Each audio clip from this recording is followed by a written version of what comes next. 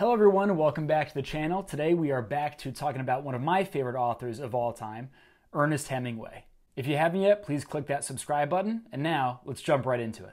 By 1952, Ernest Hemingway had already published a number of novels, and he had already worked his way into being one of the all-time great American authors. He had changed the way that prose operated, changed the way that you could design characters, and the types of characters that people love to read about. But he had yet to produce his magnum opus. And even though Hemingway was sort of on the block to receiving a Pulitzer Prize or some other great literary award, he hadn't quite broken through with his masterpiece yet. That is, until he wrote The Old Man and the Sea, which is the book that we're going to be discussing today. The Old Man and the Sea is a very simple novel with simple characters. It deals with themes such as survival and grit and determination, but also the importance of community and intergenerational relationships. It's a phenomenal book in its simplicity. One of the great things about Hemingway is that he's never trying to trick his audience or take them for a ride. He is simply breaking down into the most simple ways things that we already know, things that we already want to connect with. And he's giving it to us in a package that is readily accessible, in a way that very few great authors before him did. So what makes The Old Man in the Sea so great? What makes it such a timeless story? And how come even, close to 100 years after it was first published, how come it's still so great? Why is it still so beloved? The best way to find out is to dive into the text. As per usual, we do a close reading of text. We're going to focus on character, conflict, and environment. And we're going to talk about the construction of the story, why Hemingway made the decisions that he made, and how come, even though the story is so simply written and so easily accessible, it's one of those that you can go back to over and over again and still learn something. All right, so let's dive right into the first page. He was an old man who fished alone in a skiff in the Gulf Stream, and he had gone 84 days now without taking a fish. In the first 40 days, a boy had been with him. But after 40 days without a fish, the boy's parents had told him that the old man was now definitely and finally Saleo, which is the worst form of unlucky. And the boy had gone at their orders in another boat, which caught 3 good fish the first week. It made the boy sad to see the old man come in each day with his skiff empty, and he always went down to help him carry either the coiled lines or the gaff and harpoon in the sail that was furrowed around the mast. The sail was patched with flour sacks, and, furled, it looked like the flag of permanent defeat. All right, so we've got a very unlucky old man who still has to work, and then a boy who really cares about him, who helps him out when he needs to. So think about the positioning of this main character, the old man. So the old man is unlucky, but he's still working very hard.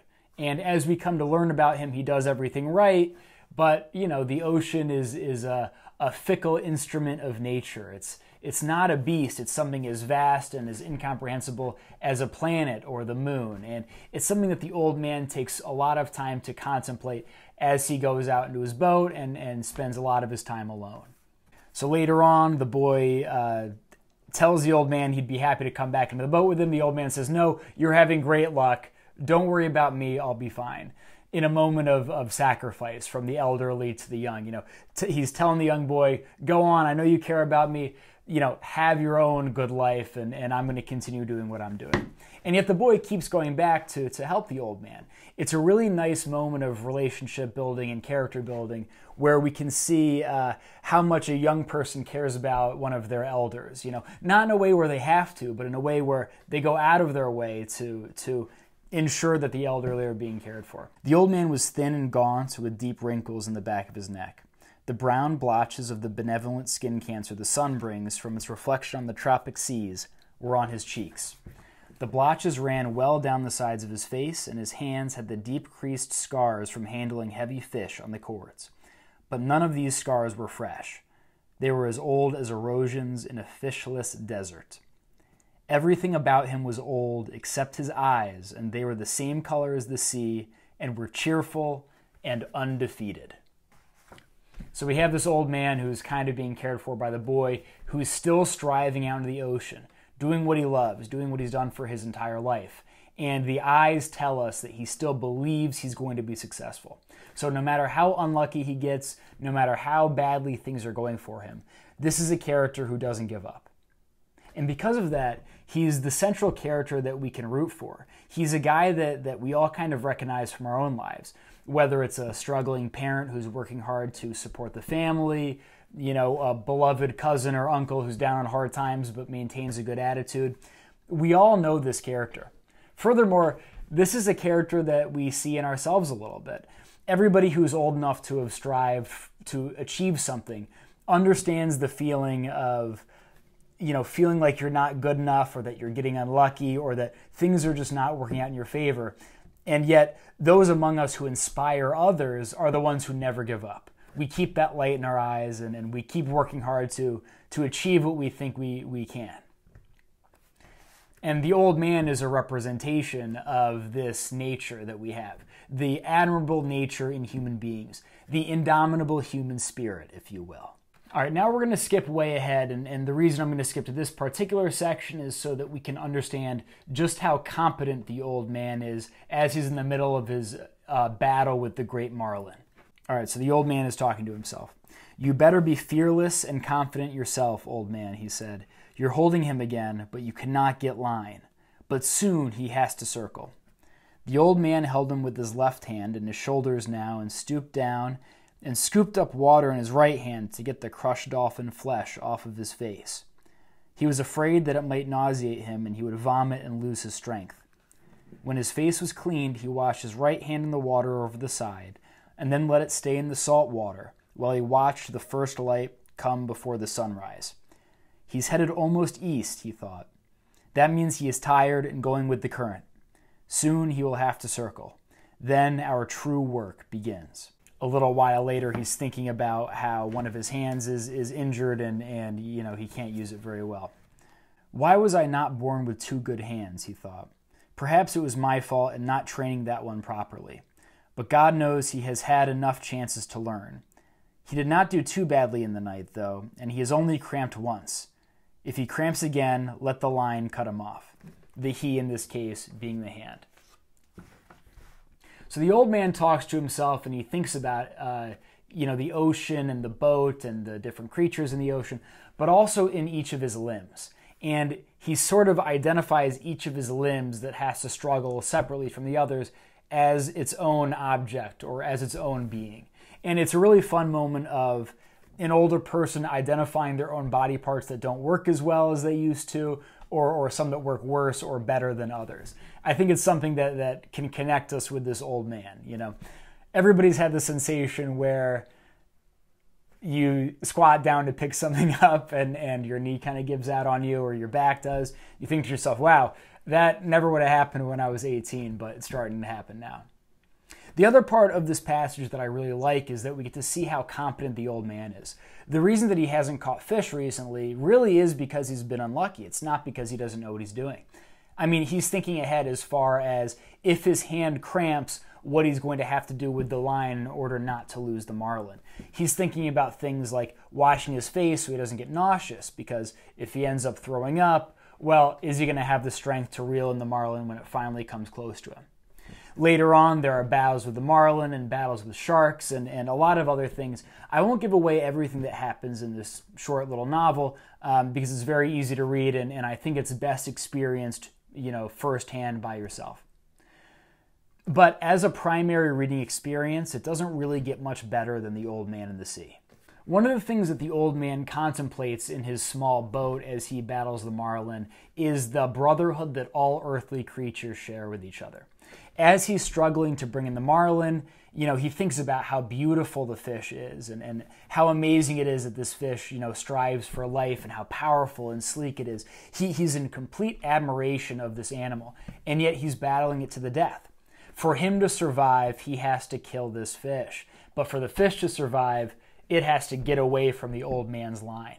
And this struggle doesn't bring wrath or anger, and it doesn't ever get personal beyond the fact that, the old man has love for the fish. The old man feels that this fish is more his brother than any other creature that might exist out somewhere in the stars. and how beautiful it is that this fish lives and exists on the earth at the same time that the old man does. And he constantly refers to the fish as his brother on the earth. I think that this way of identifying the creatures on the earth, outside of humans, is really beautiful, and I think it's accurate. I think it gets at this feeling that humans have where we want to connect with living creatures, other humans, of course, but also just the creatures of the world. Think about how cool it is when you whistle at a bird and it whistles back at you, that sort of thing. The main beauty of this novel to me is the absolute love that the old man has for his environment and for the other creatures of the earth, even though, he's not really being treated fairly by the environment, as it were. He's got all the skills, he does all of the right things, and yet, sometimes you just get unlucky. And he never gets resentful at that fact. He simply strives to continue working hard, doing what he knows he should do, and, staying alive, without any bitterness. The old man is somebody that we can all see and identify with, and somebody that we can strive to be like, especially when we come on hard times. Something else I want to look about on this page in particular, but really throughout the whole novel, is the simplicity of Hemingway's language. There's never a time where Hemingway is trying to outsmart his reader or trying to go over our heads or say a simple thing in the most complex way he can. In fact, he's doing exactly the opposite. He's trying to say the most complex things that a person can think of in the simplest words possible. In short, he's trying to make his novel accessible to everybody who might come across and read it. Now, one of the reasons that Hemingway does this is because he was a newspaper reporter, and when you write articles for a newspaper, you want to make sure that everybody who's reading the paper understands what it is you're writing. This simplicity in his language was something that Hemingway was criticized for often by other writers of the time. People called him a simpleton, and they called him uneducated, and they said he was too afraid to use big words. However, I think that Hemingway's decision to use simple words and to keep his sentences simple in describing really complex topics is ingenious. I think that he cements himself as one of the authors that everybody can read, many, many decades after his death. There are some writers from that era that are really, a terror to read, or they'll say concepts that we already know intuitively, but they just overcomplicate them into oblivion. I much prefer Hemingway's viewpoint as far as, writing the sentences the way that he does. One final thing that I want to note is Hemingway's knowledge of his subject matter. He understands all of the different pieces of the boat and how and why they're used. He understands how a fisherman might think to themselves as they're trying to battle a great fish over the course of days, how a fisherman might eat, the decisions he would have to make, even down to how he might have to switch hands with his line so as not to get cut.